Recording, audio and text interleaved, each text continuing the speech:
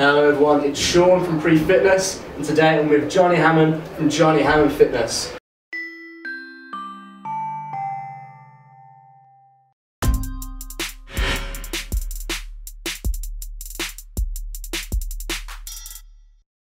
Can you tell us a bit about yourself? Of course. So I'm Jonny Hammond, I'm 21, I'm from Birmingham. I'm a fitness enthusiast, currently sponsored by a company called Gym Geek Nutrition and Gym Geek Pro. I'm a former rugby player, which I used to do for 4 years, and that has led me into the fitness world, and here I am. So could you tell us what started your fitness journey? So, as I mentioned before, I played rugby for 4 years for Moseley, which is a local side to Birmingham. In that time, my passion was to go professional. That was the aim. Unfortunately, I had the opportunity in a trial, and like many sports athletes, I became injured. If any of you guys know of the ligaments, I snapped my ACL ligament, anterior cruciate ligament, tore both sides of my cartilage, also known as the meniscus. So it's a bit of a game-changing injury. This meant I had to be in the gym 24/7, doing rehab and physiotherapy, which is what really stemmed my passion for fitness.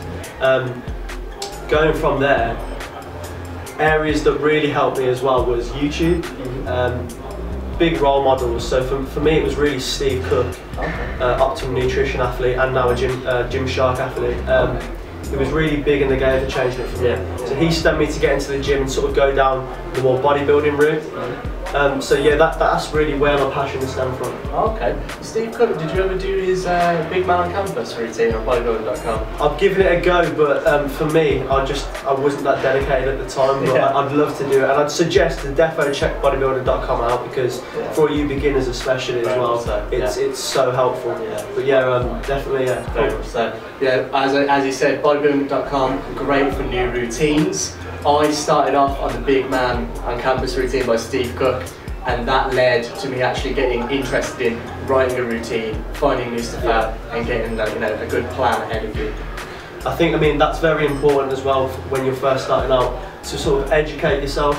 Don't just dive straight into it. Bodybuilding.com really sets it out in a simple, simplistic format, and is very easy to understand. But yeah, it's a great tool to use. What is your 2016 goal? So personally, my 2016 goal in terms of fitness is to really break into the fitness world in terms of a social media platform. I'd like to push that. Just networking with as many people as I can, because I feel the more you network, especially in the fitness industry with like-minded people, you just make it a lot easier for yourself. And it's interested me in a range of different characters, we've got different training techniques, and it really benefits you as a person. So just to round that off, potentially get a big time sponsor and push my social media platform. That would be the main goal. Just to touch on that, I have noticed your Instagram account, it's very clean and concise. It has some good information on there as well. The Instagram, I find itself, the videos are very clean. I like the way that you edit in the text, it just works really well for you. I feel like your social media will grow over the next year. You're going to go on leaps and bounds with that, so I wish you all the best there. Thank you very much. I mean, in today's society, especially in fitness, social media has become such a big platform to sort of, not sell yourself, but show other people what you're doing and how to share it. So if I can do that, that'd be a great goal of mine. So thank you very much. Okay, sir. Personally, for me, my physique goal was I'd like to hit 13 stone of lean muscle mass. Okay. I'm weighing in currently at the moment 12.4 stone. In kg, that's around 77 kg. So personally, I'd like to hit that 80 kg mark, 13 stone of lean muscle mass in a functional manner, because I feel like, personally for me and my body type, I'm quite a small frame. Large mass does affect my joints, especially carrying my knee injury. I've got to be careful.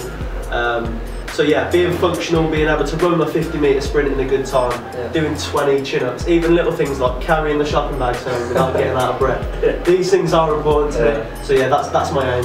So my last goal of 2016 is to carry on learning, because I feel like, to you guys at home as well, like, never stop learning if you can. It's so crucial to your development and progression. And doing that whilst inspiring others and motivating others, I think is a crucial factor, which I'm trying to do through my Instagram page, which I mentioned. But yeah, I feel that's a pinnacle goal, and sort of your development in fitness, in life. It gives you transferable skills. So yeah. And finally, Johnny, if you could give one bit of advice to a beginner, what would it be? Okay, so firstly, and I think it's first because I think it's probably the most important, is don't compare yourself to anyone else. When I first started out in the gym, I was looking for, you know, motivation on YouTube, Instagram, and yeah, there are some people with amazing physiques and goals and whatnot, but you're your own person. Like, you're Sean. There's no other Sean on the planet. You've got your own genetics, your own body type, your own progression level, and I feel people can get too caught up in wanting to be like someone else. Just be yourself and you'll naturally progress, and then that's the way people will then start wanting to sort of follow you. Yeah, that's exactly right. So for Prefitness, we were looking for people who were average Joes who wanted to make a difference in their life and not always look to the biggest guy in the gym, the biggest guy on Instagram. We wanted people who wanted to be inspired to be themselves. And you've touched on that perfectly. Yeah, brilliant. Okay, so my next point is allow time to change. Things don't happen overnight, and for you guys at home who are starting out, in the first 12 weeks of training, that's technically when you physically see the most benefits of training. You'll put on a bit of muscle mass and you'll think, this feels good. After 12 weeks, your body naturally starts getting used to it and you start plateauing. So on a graph, instead of going up, you're sort of on a straight line. But that links in to staying consistent, which is my next point, because after 12 weeks, most of us, New Year's, January, everyone's in the gym. First month, great, we've lost a stone.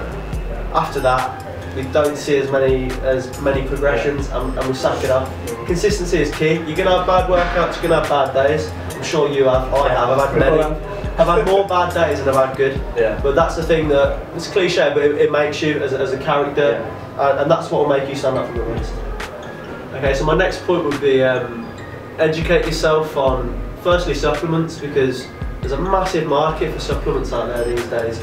There's so many, some of the ingredients, you know, you see on the back of these tubs, I couldn't tell you what they are, and I bet some of these scientists couldn't even tell you what they are. So yeah, educate yourself, because at the end of the day, you're putting stuff into your body.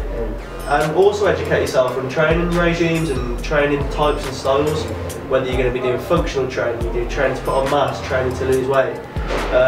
There's a lot of information out there, and it's your job to sift out what's correct and what's not. And I think that's where Prefitness will also help, because they'll help you sift out that current information by interviewing people who are in this industry, have been in it for a while, and can give you their experience. Because starting out, having someone giving you real and realistic goals and true information is priceless, personally.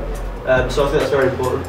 So my last point in terms of relating to fitness and the gym would be balance. I think balance is a key word in anything. You know, balance your training, balance your friends, your family, your girlfriends. You know, there's 101 lads out there going to the gym 7 days a week, and their girlfriends are feeling away. So make sure you balance, because it's very important. And that goes to education, university studies, whatever you're doing. I mean, even if it's just like going out with you, like on the town, like every night you're going to ruin yourself, so have balance with that as well. Okay. And that quite nicely moves us into our next area, which is sort of general life. So take risks. In the gym, it's easy to do bad form, and yeah, taking risks may not be sort of the best generic advice, but I'm saying it in terms of, you know, if you feel you can get an extra rep out safely, push that extra rep out, and you can transfer that across to everything like I've just said. So in your job, take risks, because Muhammad Ali said, I'm not going to quote you word for word, but those who don't take risks will never succeed. And I think that's very true. And lastly, just to round off these general life points, is strive to achieve, and that links in with risks, because if you're not progressing, you're not achieving, you just get to a point where you're sort of plateauing in life, and that's a boring point. And lastly, that links into do not give up. As we said earlier on in this interview, we are going to have bad sessions. Like I've said, I've had more bad sessions than I have had good. I've had more bad rugby performances than I have had good.